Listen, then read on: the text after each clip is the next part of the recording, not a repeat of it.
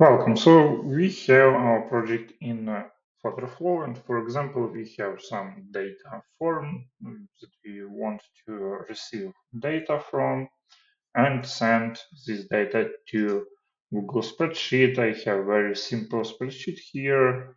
It's name, email, and phone, and I want to save all submissions from this form to my Google spreadsheet. ApiFlow allow you very easy to connect your FlutterFlow project with Google Sheets. You need to create a new project, select Google Sheets as service you will use, and next you need to create Google Sheets connection. For example, we will use name ApiFlow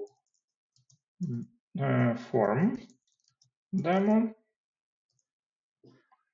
And next we need to go to our Google Sheets document and share it by link, and we need to set editor access level as we will send data to this table. Now we copy link, click done, go back to ApiFlow, paste this link and save our connection.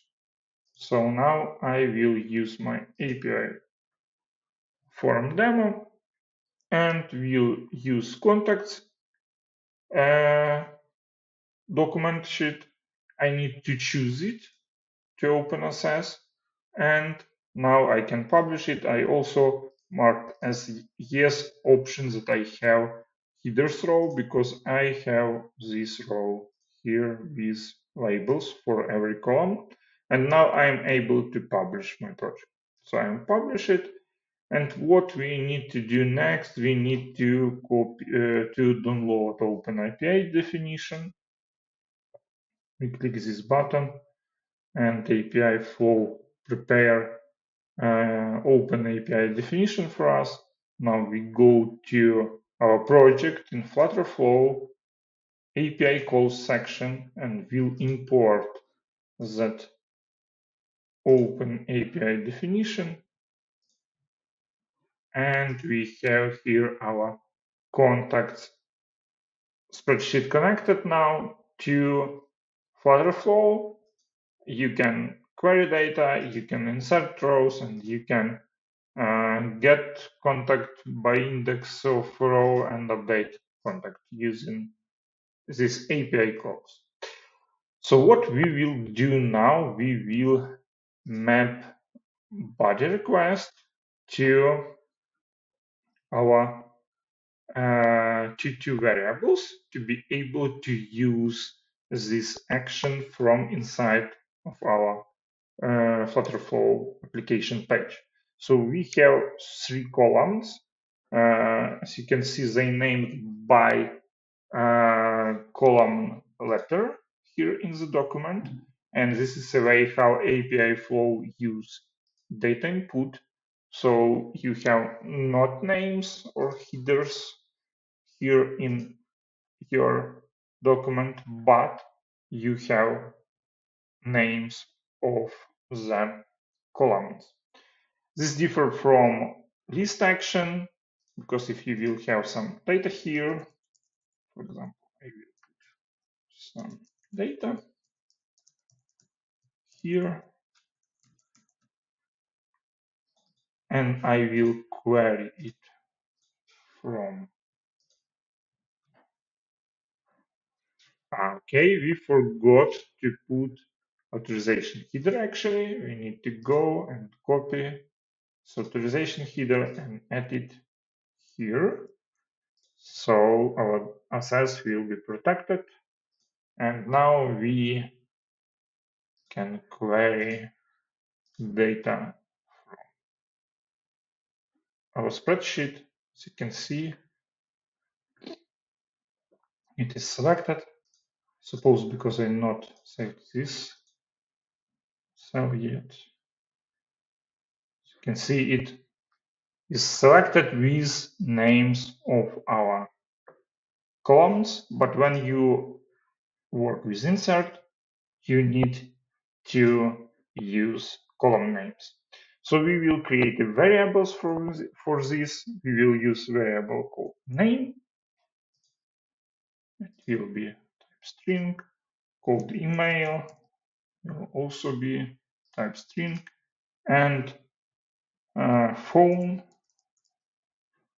also type string. Save our work, and now we go and put these fields into request body. So this data will be sent to our Google spreadsheet. Now we can go and do a test here.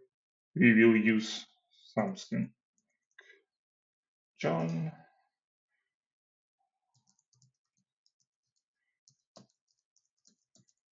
and phone number. We'll send this request, and as you can see, we received response, and this data saved to our Google spreadsheet. So what we will do next to actually use this action from our FlutterFlow page, we will create we don't need data type at the moment. We will connect this form with our API request. You can use data type for response, but it's optional in this case. So we have submit form, and we will create an action for tap on this button. We will add a new action, and we will use backend API call. Now we need to specify our group. Next, we need to insert a new row in contacts, and we need to click set additional variable. We will set name, we'll use widget state full name, additional variable email, we'll use widget state email, and next is phone, widget state phone number.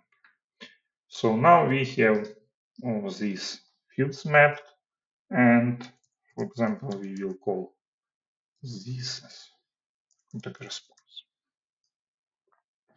And if data saved, we will add action, get to success page. I created a very simple success page, so it will allow us to show to our visitors that his data is sent to self.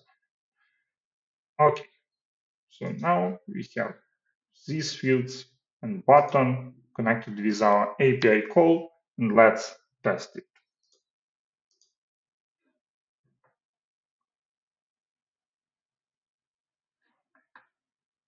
Okay, so my application is ready for test. It took a little bit longer to load, I suppose, because FlutterFlow is under huge demand at the moment. So we will test it. For example, I will put some name like visitor, mail,